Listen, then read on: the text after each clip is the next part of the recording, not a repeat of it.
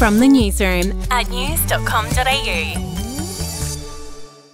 We'll start in the US. A 39-year-old rapper has been taken into custody after yesterday's horrific incident at a Christmas parade in Wisconsin. 5 people were killed and 40 were injured when a car ploughed through the parade. A rapper named Mathboy Fly has been taken into custody but not yet charged. Police are looking into the possibility that the rapper was fleeing an earlier incident involving a knife when he drove through the parade.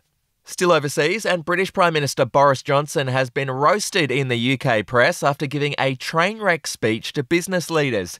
Mr Johnson lost his place in his notes and ended up going off on a series of bizarre tangents, including talking about a Peppa Pig theme park. Hands up anyone who's been to Peppa Pig World. Not enough.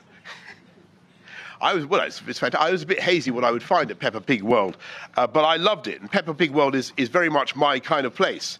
It has very safe streets, discipline in schools. To travel news, Air New Zealand says it's cancelling more than 1,000 flights between Australia and New Zealand due to continued border uncertainty. The airline estimates that around 20,000 people will be affected by the cancellations, which are for flights between now and December 31. Affected customers can opt to hold their fare in credit for travel at another date or receive a refund if their ticket is eligible. Moving on, South Australia has officially reopened its border. All travellers from interstate wanting to enter SA must be fully vaccinated and apply through the government's Entry Check SA website.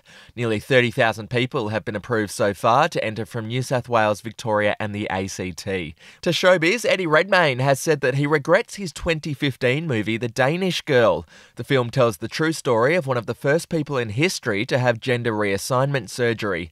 Critics said that a trans person should have played the lead role, with Redmayne saying in a new interview that even though he made the film with the best intentions, he now considers it a mistake.